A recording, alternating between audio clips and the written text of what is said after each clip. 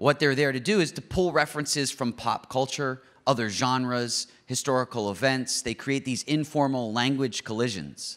And they're always looking to find these clever connections and double meanings, just like we are when we're looking at insights and trends. They use metaphors to simplify creative ideas. And you have rap songs that sort of take on these different identities as they create the story and sort of tell it from different vantage points. And I think there's things here that we can learn from when it comes to opportunity hunting for our businesses. The question, how can we do more of this and act more like an MC? And for that, we'll go to Hallmark. Now, at Hallmark, they have a ton of really creative people who are constantly thirsty to expand their horizons and learn new things. So what they did, they came up with a ritual, a program called My 5 Days. And she said, we knew that giving our creatives time to explore and engage in creative thinking would ultimately benefit their business. And so again, it's that belief in this process and the fact that coming out the other end will be benefits for the business.